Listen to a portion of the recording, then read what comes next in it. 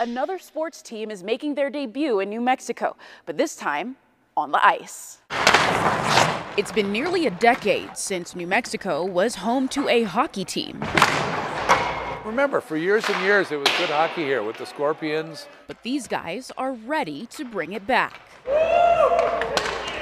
Our energy level is palpable. We're just ready to get going. We've been waiting for this one. These 17, 18, and 19-year-olds from around the world make up your New Mexico Ice Wolves. And that's the beauty of hockey, is we're spanning the globe to find, the best 23 guys to put on the ice every night.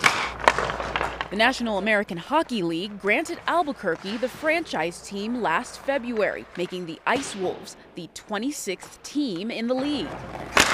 They'll be playing at the Outpost Ice Arena that can now fit up to 1,000 people. It's going to be electric, and it's great for the community to have it already sold out first game, so I'm excited to get things going here. And with a new team comes a new logo that's all about New Mexico. The colors, the imagery, right down to the nose on the wolf.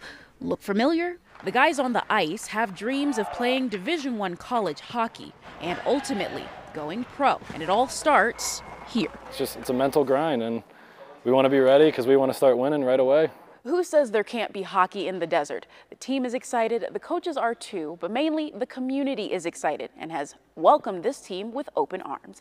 In Albuquerque, Shelley Leggett, KOAT Action 7 News. The team's first home game is tomorrow and the arena is sold out. The game is available, however, to watch for free on hockeytv.com. The puck drops at 7:30.